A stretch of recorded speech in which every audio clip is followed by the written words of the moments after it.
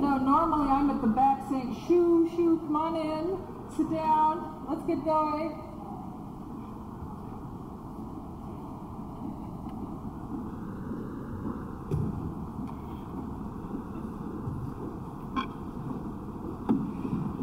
This is the point of the day where I get to say, hasn't it been wonderful? Yes, indeed it has. It's been, once again, just a great conference. I think all of us have enjoyed tremendously hearing all the different viewpoints and ideas, and we all should go out energized, all ready to stimulate more and more participation, I hope. But it's not over quite yet. Let me remind you of a couple of things, since that's also part of my role. We have wonderful exhibits that have lots of materials there to be taken home with you, so that the conference will live on. And in particular, I am promoting the high school workshop this summer, and we are looking for nominees. And we know that it is very difficult sometimes to find and identify the right party in the high school to whom the nominating form should go, or the right student who should get the form. And we encourage all of you, if you know anybody or you think you might run into anybody, please take a nominating form with you as you leave. And you have all the permission that you could possibly want to duplicate it by Xerox, cameras, or any other means possible, so that the more nominees we get, the better. Because part of our work is stimulating the young people of Iowa, and that's a very important role for us, and has been a very good workshop, and we want to encourage it to grow and prosper beyond that.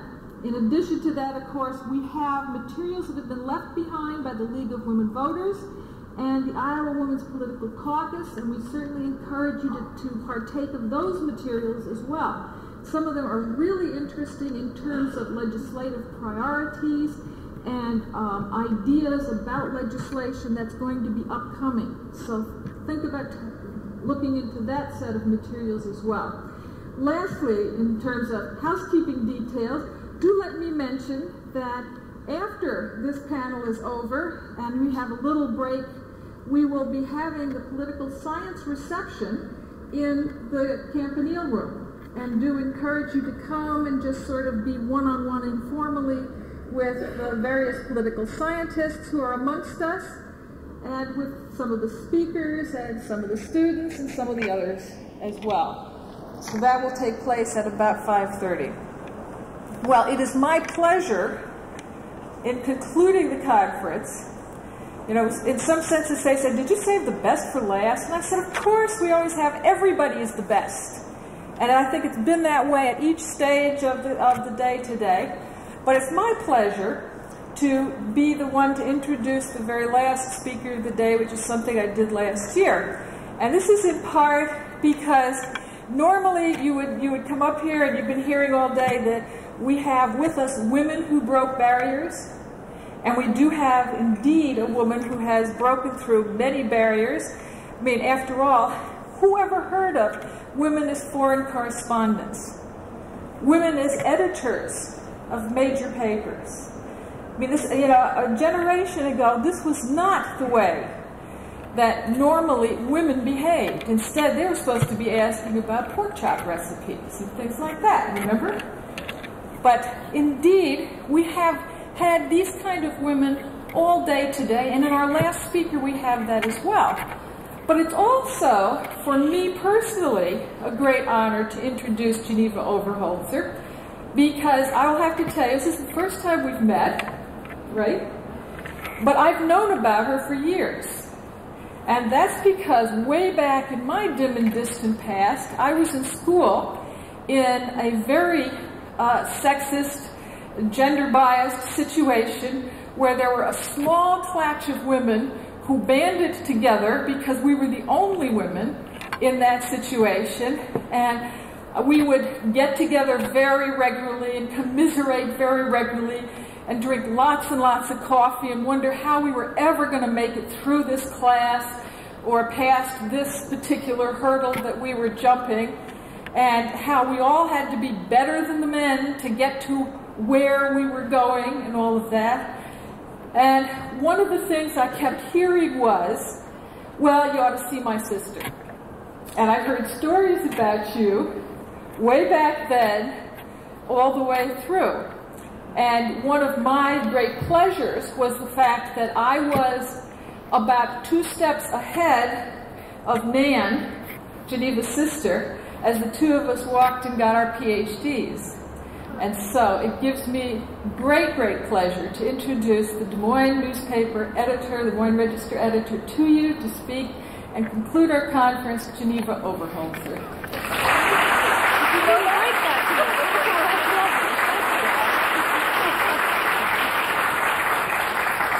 Well, that's truly remarkable, and Ellen just sprang that one on me just now. I do have a pork chop recipe I'd like to give you. Yeah, right, just what we all need, isn't it? Well, here on the Iowa State University campus, we ought to be exchanging pork chop recipes.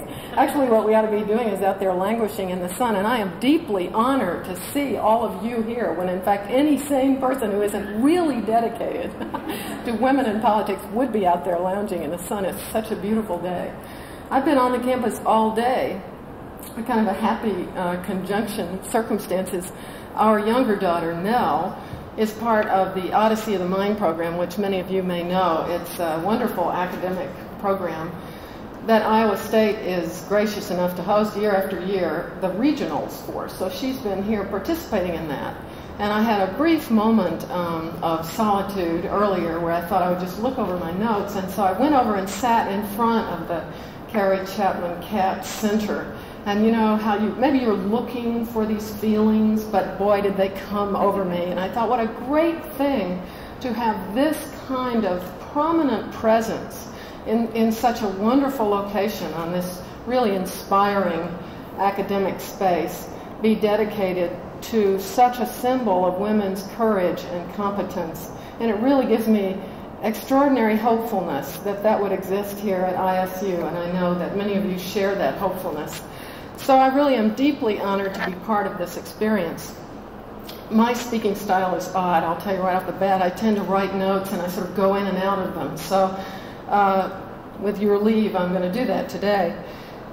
I really like my topic, I must say. I've spent 25 years struggling along trying to be a journalist and a feminist and a political junkie all at once, all at the same time. And it's the rare day indeed when I get to bring them all together. So imagine my delight to be addressing this subject, gender, politics, and the media. It really feels like my lucky day. I'm also glad that we aren't dealing with titles like The Year of the Woman or Our Time Has Come or something equally optimistic, which would certainly draw out my journalist cynicism quite prominently, especially since here in Iowa the proper response to Year of the Woman is, how could we tell? One theory holds that Iowa is just sufficiently, that we Iowans are sort of sufficiently ornery and independent that we'll do it in our own time. We'll have our own Year of the Woman, but out of cycle with the rest of the nation, which would suit me just fine, and I'd be more than pleased to see it transpire, but I'm withholding my air of expectation. More cynicism, I guess. What I want to do today is to talk about women in politics, and about the media in politics, and about the media and women. But let me start off by saying something that I don't feel at all cynical about, and that is politics and the public interest in it right now. I think it's a wonderful era. I understand that there are all sorts of strains of concern about political involvement with politics. And indeed, in my own field, there was a veritable rush to leave political reporting just a couple of years ago. And you can always tell when reporters yearn to leave something, it's a sign of their perception, and usually justified perception, that the public is not real interested in it.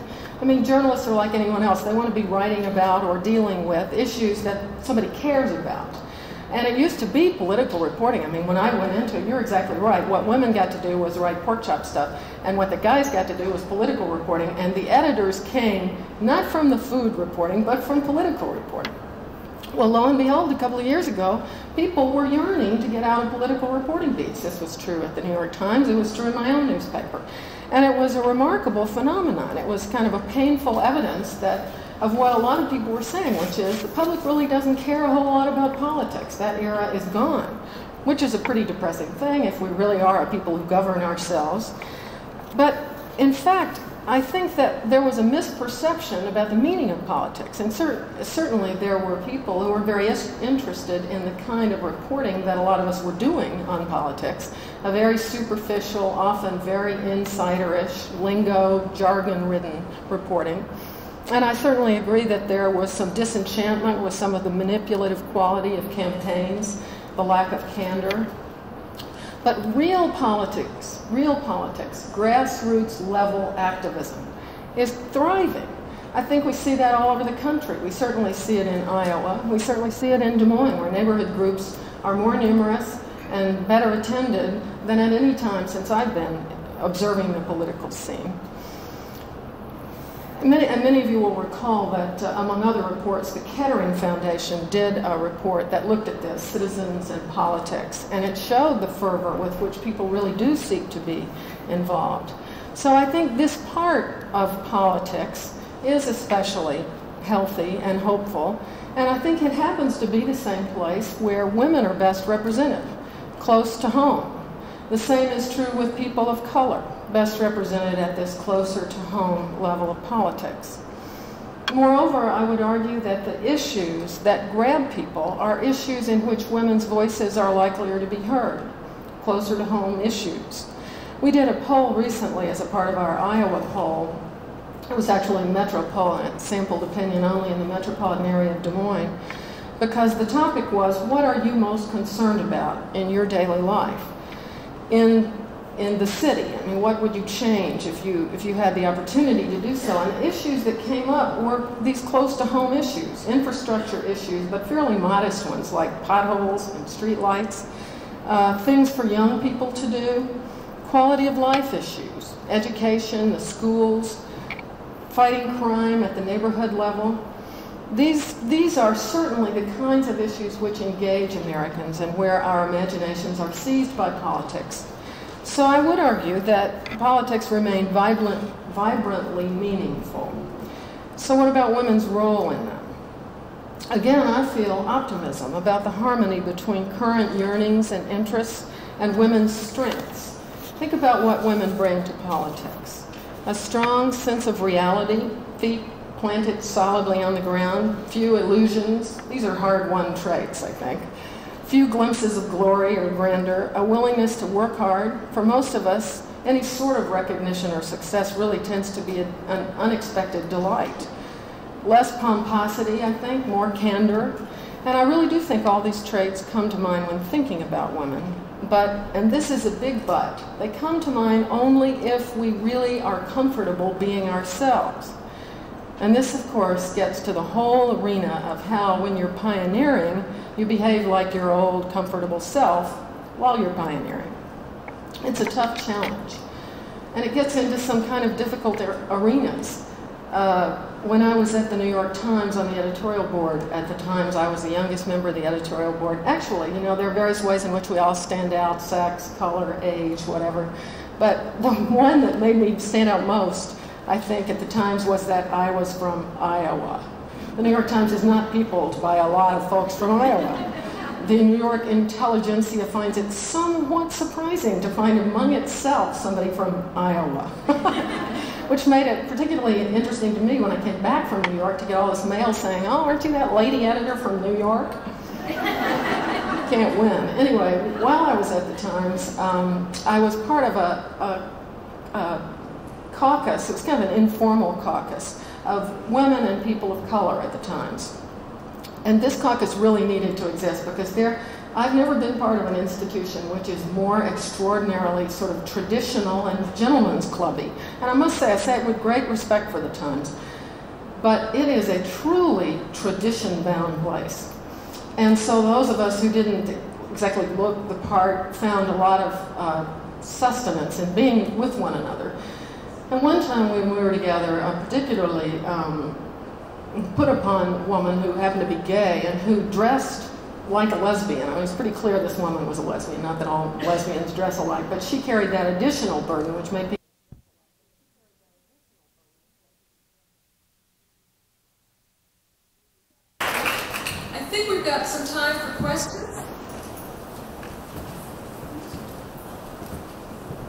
Yes. Robin Blunt from the University of Oklahoma. I was tremendously bothered by the media reaction to the Lonnie Lanier nomination, the withdrawal of the nomination. And what bothered me most of all, I guess, was watching the press cover what they perceived as Clinton's inability to deal with the press, rather than giving an objective and substantive coverage of Lonnie Lanier. To the point that I could not find, until very recently, much objective coverage of what these famous writings were.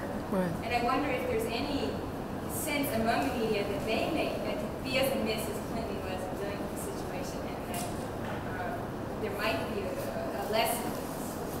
Yeah, absolutely. Her point is about Lonnie Guinier. You probably read the New York Times Sunday Magazine piece. I am the chair of the convention program of the American Society of Newspaper Editors, and I asked Lonnie Guinier to come speak to us in April on this whole issue precisely because I think that is one of the most egregious examples of this sort of gotcha journalism. I don't know that I agree quite with the worst problem. I don't know that I think the worst problem was that we focused on Clinton's poor handling of it, which actually I think Lonnie Guinier does feel strongly about. I think she thinks he really left her out there dangling. But I think the worst of it was what you put your finger on, which is and this is terribly prevalent, even more now today, the herdishness of media. Things like Nexus, these wonderful miracles, the fact that we can pull up information like this and things just get repeated and repeated and repeated. And early on, the decision that she was the quota queen instead of anyone really looking at her writings just got picked up. And I plead guilty. Obviously, in a paper like ours, the national coverage comes from wire services. It doesn't mean we can't edit them more intelligently. It doesn't mean we can't try to fill holes in them. It doesn't mean we can make phone calls to the wire services and say, why aren't you reading this stuff? It doesn't mean we can't read the stuff. But it is definitely true that people form an opinion early on, and and I think she's one of the most dramatic examples of it. Happily, she is also an extremely eloquent spokesperson about it. I went to the National Association of Black Journalists in Houston in July, and she just mesmerized the crowd, partly telling black journalists, didn't you feel some particular responsibility? Not that they should have to feel any more responsibility than all of us, but how could you let them eat me alive kind of. And I think there are many different questions in it, and certainly one of them is why Clinton behaved as he did. So I think, but yeah, I recognize it, and I think more people are going to recognize it after 900 people hear her talk to the ASME convention in April. But I hope it'll be a lesson we'll learn, and it's not going to be an easy one because it is clear that one of the great cardinal sins is kind of seizing on the easy description, the oversimplistic thing, and reading scholarly things. It's not what a lot of journalists spend a lot of time doing. I bet a lot of people in this room would agree with that, wouldn't you? Of course, a lot of it is real dull, if you want to know the truth. But anyway, I do think that's terrible, and I regret it, and I think it's one of the sorrier chapters. But I think it is a chapter that, because of the eloquence of the spokesperson and determination and tenacity of the spokesperson, has a chance really to be well vetted, and maybe we can learn from it. Somebody back there had a...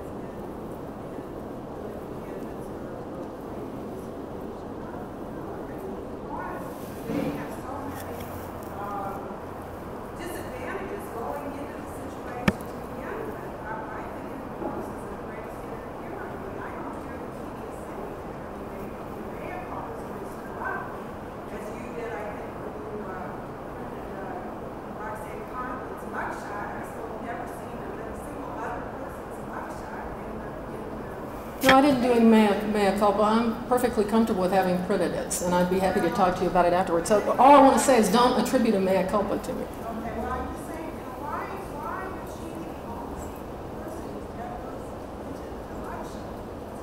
the Okay, I'll be glad to address that specific, but first let me talk about the general comment, which is an important one. With so many things making life complicated for women and people of color in running for public office,